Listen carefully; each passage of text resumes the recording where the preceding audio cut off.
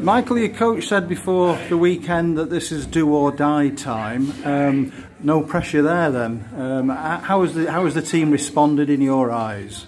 Oh, you can see by how many points we got this weekend. Everyone dug deep. It was just a matter of the little details and just taking advantage of our opportunities as well and keeping it simple, and we were able to do that.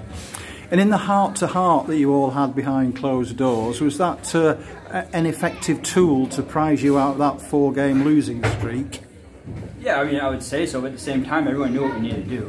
We just beat ourselves last weekend, and we responded really well. We had a good week of practice, and we just got to make sure this carries into next weekend.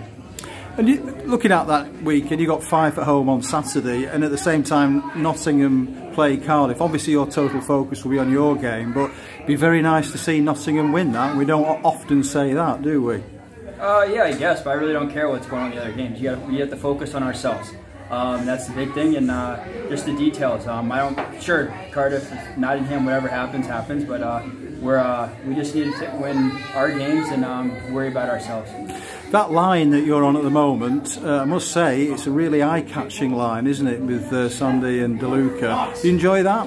Yeah, you have a little bit of everything, but at the same time, I don't think this weekend was about so much lines and finding chemistry. It's just everyone digging deep, doing what they need to do, taking care of our zone, doing the details like I said, and hopefully it means then it was good chemistry, but at the same time we just can't really focus too much on that. We just need to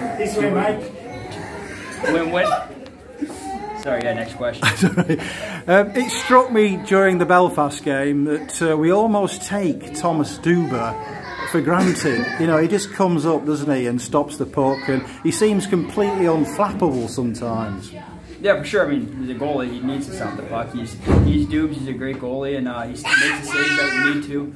It's timely saves, and a lot of times with hockey, it's a timely save, timely goal, and that's been working for us. And he's a great goalie, works hard, a lot of experience, and we just need to make sure he stays healthy, and because we know he's going to give us a good run down the rest of the games here.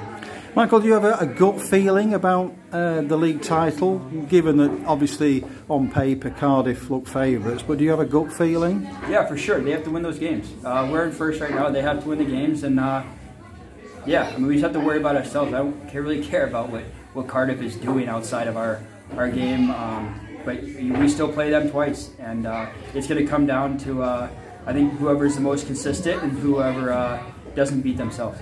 And is your gut feeling that you can be that team? Yeah, for sure. I won all 3 cups.